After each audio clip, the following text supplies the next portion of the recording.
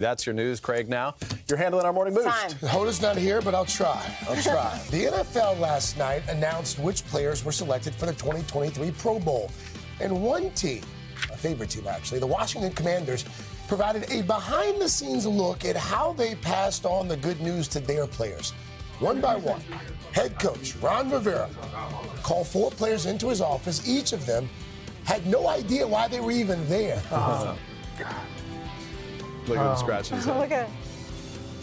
Congratulations, you're a Pro Bowl player. Oh my God! You got me. No, congratulations. Oh, thank you, Coach.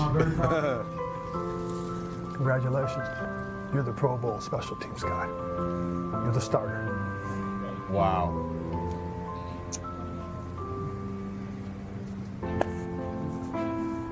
You earned it, young man.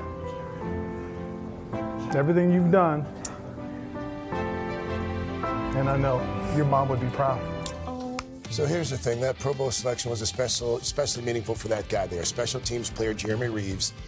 Reaves went undrafted in 2018. Then he spent several years just struggling to even make the team's 53-man roster.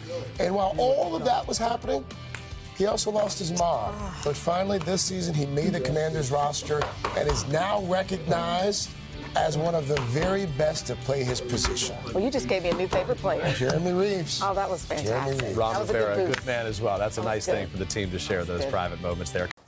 Hey, thanks for watching. Don't miss the Today Show every weekday at 11 a.m. Eastern, 8 Pacific on our streaming channel, Today All Day.